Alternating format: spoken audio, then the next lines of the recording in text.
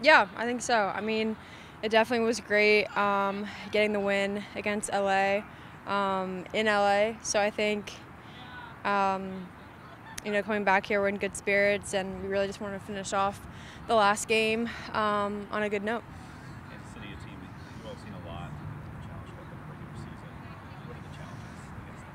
Yeah, I mean, obviously they have amazing players, and I mean they're in the playoffs, so I definitely think they're a great team, and they're going to pose a lot of challenges on us. I think for us, it's more so, how can we stop their attacking players, and then how can we follow our game plan and kind of show, off what we have. I think we did a great job last game of getting in the attack a lot more and creating a lot more chances. So I think we're, trying to go off of that.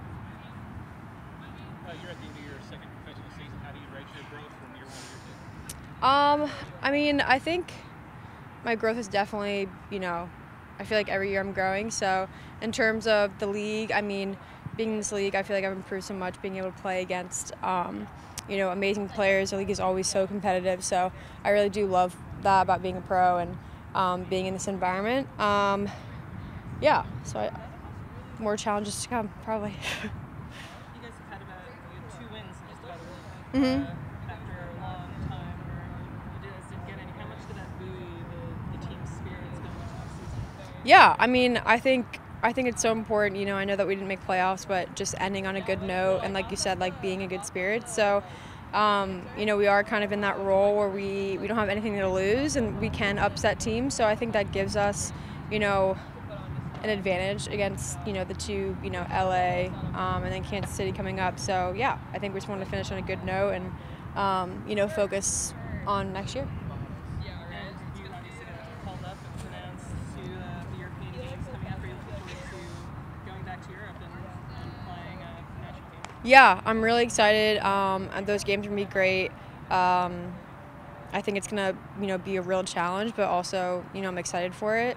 I'm excited to go. And Savannah got called up too, so are you excited that you're going with your Yes, very excited. I'm so happy she got called back in. She deserved it. She's had an amazing season, and I'm sure there's going to be more to come. So, yeah, happy for her. Read a lot about the crowd they expect in England. Have you ever played? I don't know what's the most people you played in front of, and what do you think that might be like? I don't know how many people I'm not sure. Definitely not 90. I can guarantee that. But yeah, I'm really excited. I think it's, for me, I've seen, with the Barcelona women's team breaking records for attendance.